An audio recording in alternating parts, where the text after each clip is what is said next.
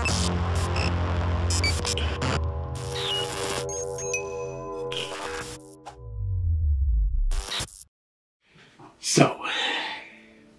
you probably recognize the chair a little bit, the flag, the different background. Well, I moved. A lot's happened, quite a lot. My grandmother, who I was living with, passed away in September. So I obviously moved on my own. October was full of like viewing apartments and all this. Had a few, got scammed. Anyway, I found a place. It's decent. There's a few things, obviously, but I'm doing this video about death and what comes with it, really. Obviously, with it comes change, as you can see. But as shitty as it is, like, everyone goes through it. No matter what, you're gonna go through it. And yes, a lot comes with that, especially the hurt and turmoil of it. But parts that come with it that may be good or so is the change, is the difference. I'm not gonna say that I haven't had my time or haven't had some bad days, because you know it comes with it. All that actually comes with it is the feeling of being familiar with someone, and or that's why it hurts. That's why sometimes it's not the best when we come to thinking of the loss and so on like that. Now, I can only say for myself, I don't know who all knows, but I'm on the PTSD spectrum. With being on that, I mean, we all cope in our different ways, for sure. And even some coping mechanisms aren't the best for people.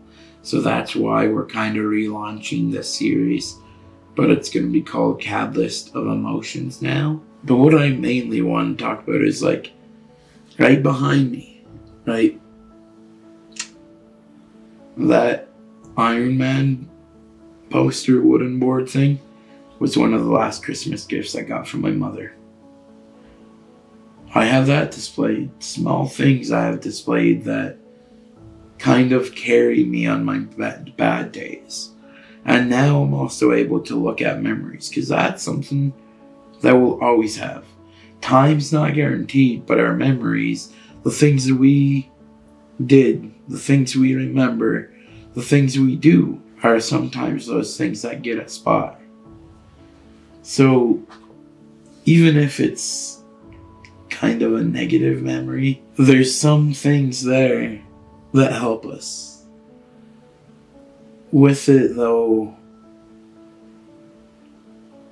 sometimes your brain flips on something and you decide to think of the negative of that. That's why you gotta make sure you're okay and your psyche is in the right place.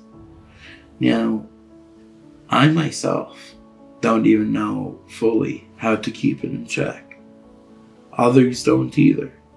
That's something you, for yourself, have to find out. Something that, when I moved here, I didn't know if I wanted to keep it was my grandma's bed frame and the bed and stuff.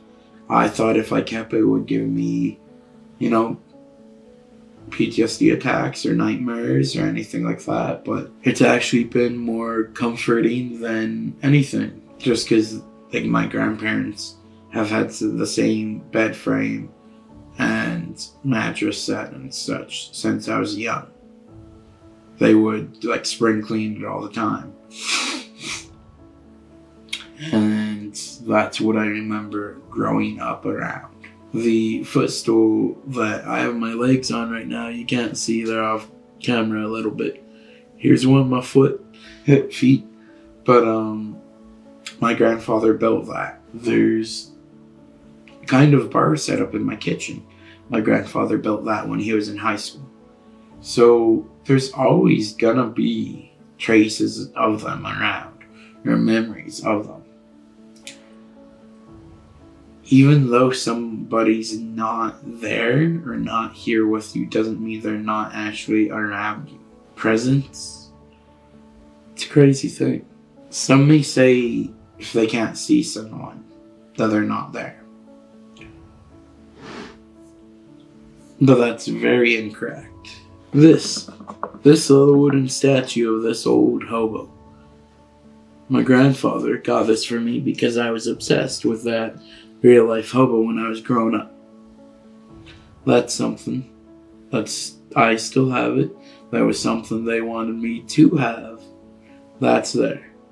The table that right here, my pap built that. Even if it's not the exact situation, I know you're gonna look around if you're dealing with a loss or anything and probably instantly go in and be hurt because you don't want that feeling. You don't want that change. As shitty as it is, there's nothing you actually can do about it. You just gotta keep on going on. And that is what actually hurts of it, is that you have to keep on going on. But with that, yeah, people say stuff happens for reasons. Which, yes, it does, but those reasons are never gonna be explained. That's something that we will never know about. So why should we go and say, oh, it's better this way because everything's for a reason? No. Although that may be the case, and some of the pain we've been through causes us to go and align ourselves in a different way, or do something in a reaction, that isn't the reason why we did that.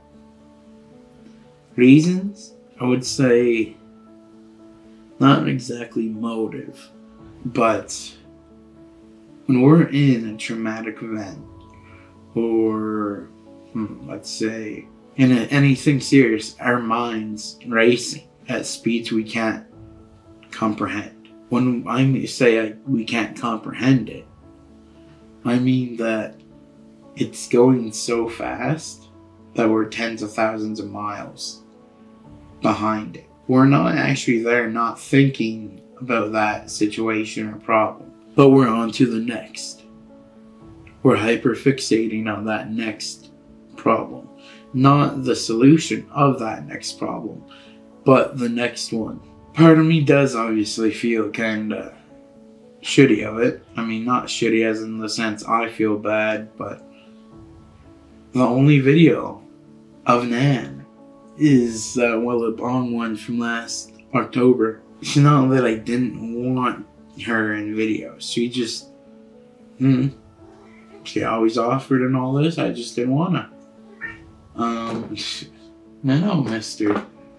Sorry for my cat there, you know. But my point here is that even though it was just one, that's gonna live on forever. It's gonna be forever.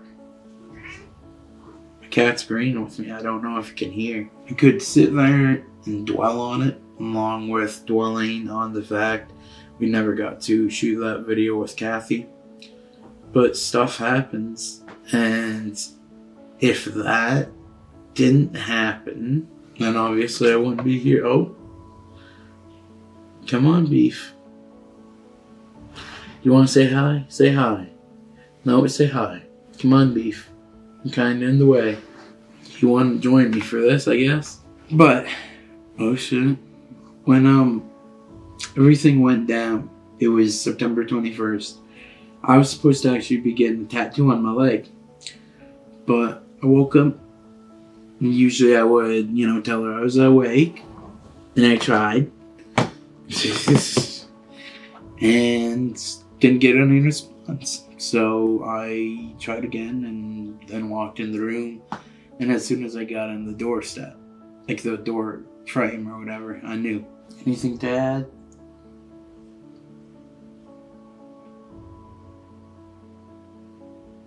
I think that would be a no. Now, one thing that's not always for everyone, though, is obviously dark humor. Helps for me, helps for other people, but what's guaranteed to work for me isn't gonna work for you, or anything like that. That's kind of also why we started this back up. Sorry about that. Cat almost fucking knocked down my lens. So with this though, we're gonna talk about different topics of like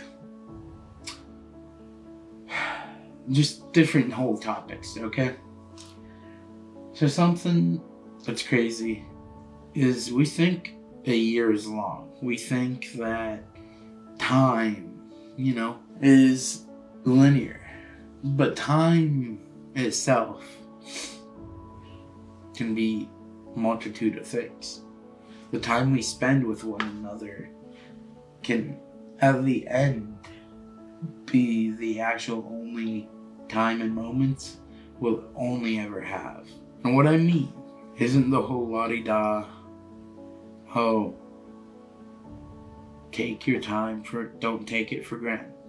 What I mean is the 20th, September 20th, my nan was fine. Just like November 26th/27th night of was fine for my mother. Within a snap, things can change. So even if you're angry at someone that you do care about, or even if you're just not having a good day and kind of flipped at someone, do remember that everything's not guaranteed and something could happen. So don't leave anything just up in the open, because at the end of it, you don't know if that's ever gonna be opened. You don't know if the worst day is ever gonna come and shed. Tell me pretty lies, look me in the face, tell me that you love